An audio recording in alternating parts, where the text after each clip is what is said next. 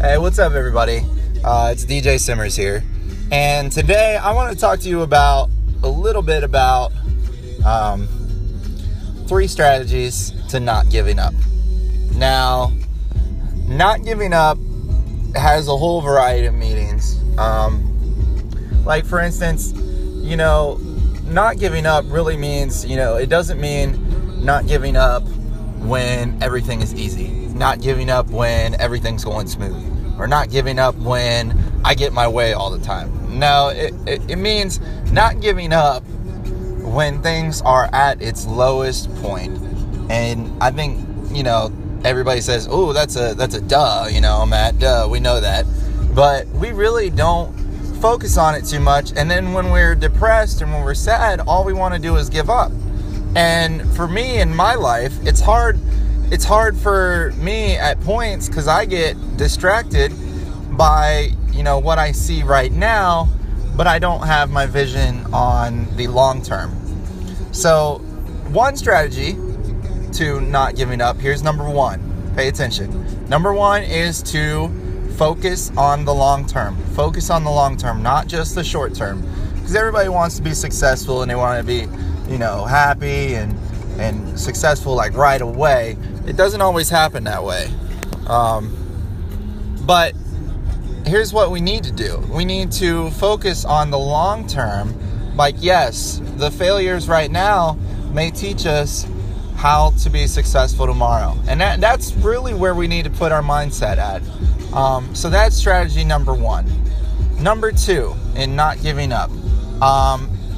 Distracting yourself from not giving up. Because here's what happens. We distract ourselves and we focus on the negative. The key is when you find yourself focusing on the negative, distract yourself from the negative. Look at what's positive. So look at what you've gained today. Even if it's the most minute thing, look at what's positive. And I guarantee it works. Like every time I distract myself from the negative, I look, what am I thankful for? What am I blessed with? Maybe I don't have the most $1 million in the world, but maybe at the same time, I have a roof over my head, or I have food in front of me, or, I got to live today. That's another thing to be thankful for. I mean, the little things is what we need to distract. So distract yourself from the negative. Number 3, and this is the third thing, real quick, and I gotta go to work. So here's number 3, how to distract yourself, how to not focus on the negative and to not give up, is start something. Okay? And what I mean by start something is when you find yourself giving up or failing at something, doesn't matter what it is, keep doing something. Do something else. Like, okay, it doesn't mean, give up on that thing necessarily, especially if you need it for your business, but it means,